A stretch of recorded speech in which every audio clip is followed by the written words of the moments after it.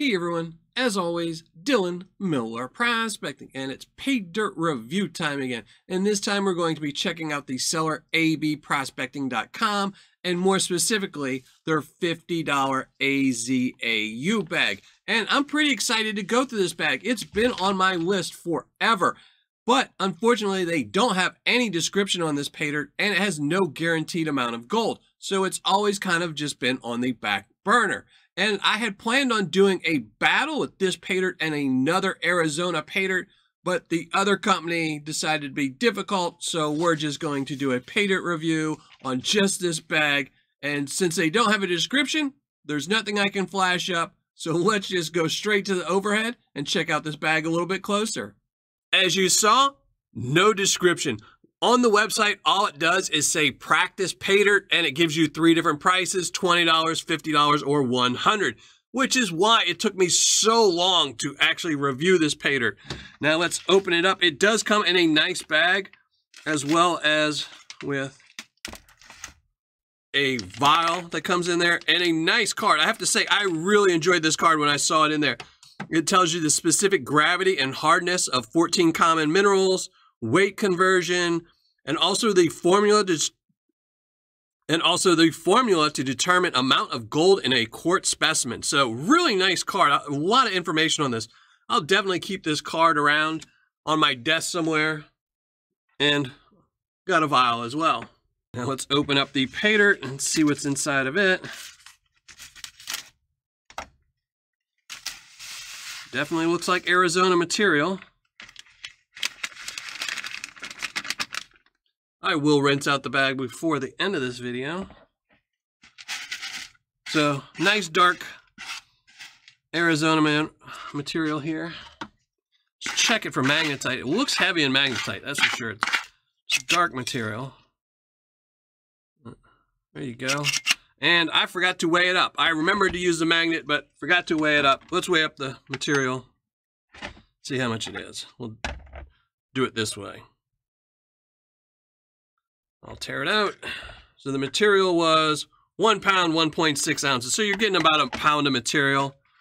But let's go classify this down and be right back. Okay, all done classifying, and the reason why I classify my material down is because it does make it easier to pan out, especially the larger material to the finer material. And it also allows me to show you what gold I recover in each classification, so you can see how difficult this Paydirt might be for you to pan out. And as you can see in this material, it's pretty equal amounts, less in the +10 and a little bit more in the -40, but overall pretty equal. We just have to see where the gold is, but the only way to do that is to pan it out. So let's go get some water and do just that.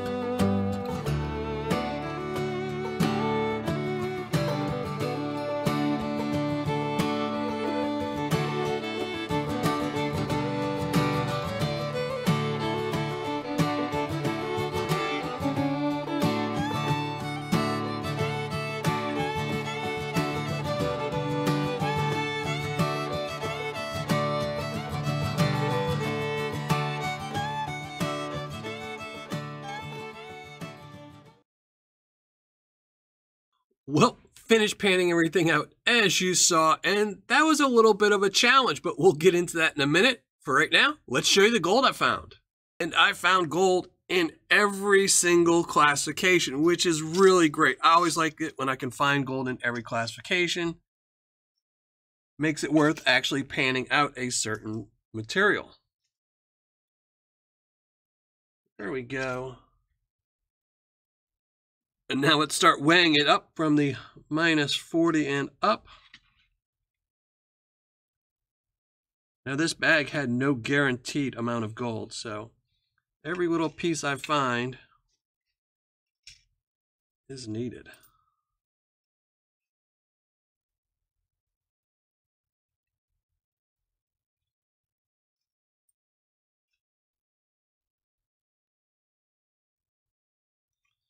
At 0.44. And as you can see here, I actually found 4 pieces because I missed 2 the first time around. And you can't tell, but I'm rolling my eyes right now. So there we go.